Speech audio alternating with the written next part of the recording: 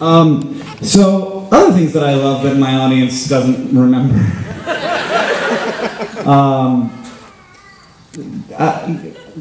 I've actually asked this question before, and then I just don't play the song. And I say, do you know who Helen Hunt is? Yeah, you don't know who Helen Hunt is, and my audience is like, me?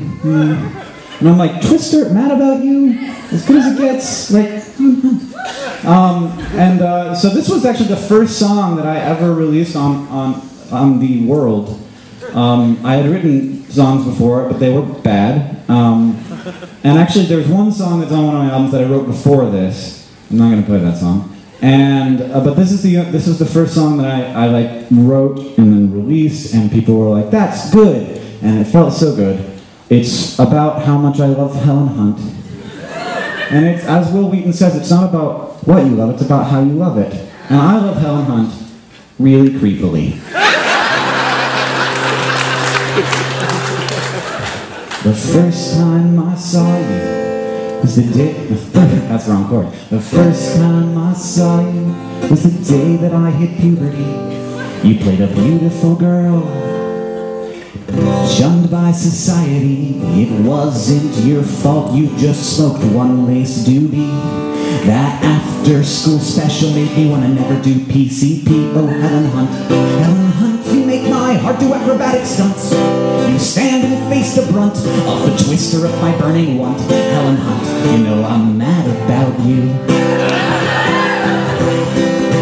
Well, I saw you naked in the water dance. It was as good as it gets in my pants. And so I have to, sorry, I'm going to stop in the middle of every song apparently.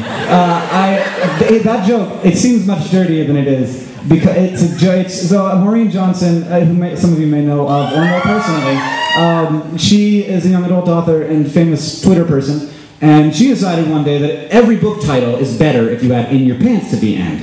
Like The Lord of the Rings in your pants, or The Two Towers in your pants, or Just a Geek in your pants. And so that also works for movie titles, of course. It's as good as it gets in your pants. So it has a double meaning, which makes it, for some reason, a little less creepy. No, okay. And for as good as it gets in my pants, and for that I really want to thank you. Your husband's name was Hank, right? Well, my name's Hank too. Helen Hunt, you make my heart do acrobatic stunts. You stand and face the brunt of the twister of my burning want. Helen Hunt, you know I'm mad about you.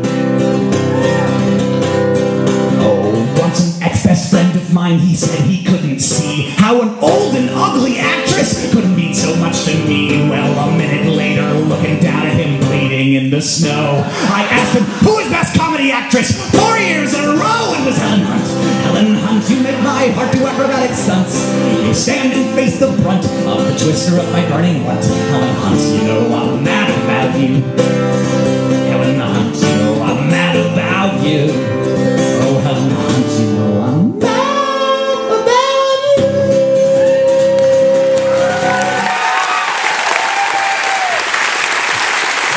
Thanks. I actually, the Nerdfighters, the audience of our video blog community, who I hope is represented in this room.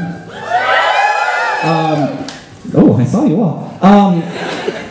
Decided to take it upon themselves one year to make sure that Helen would see the song.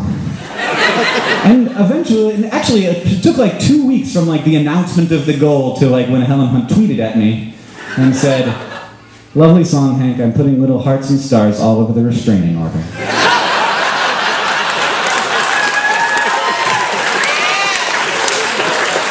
And I thought that was pretty great. She didn't come over to my house, though, afterward. Like I thought she might.